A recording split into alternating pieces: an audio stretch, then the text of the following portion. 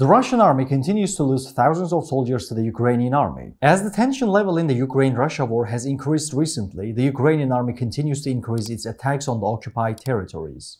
The Ukrainian army is targeting critical military buildings of the Russian army. The targeted Russian military buildings are being destroyed.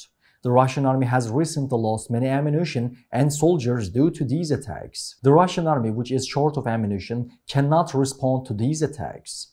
The Russian army is losing hundreds of soldiers every day against the Ukrainian army.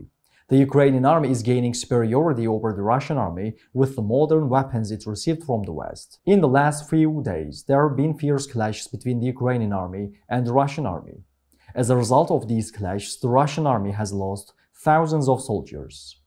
According to the information announced, the Russian army lost 1,620 soldiers in 2 days. For each all actual news fast and reliable worldwide, please don't forget to follow and like us.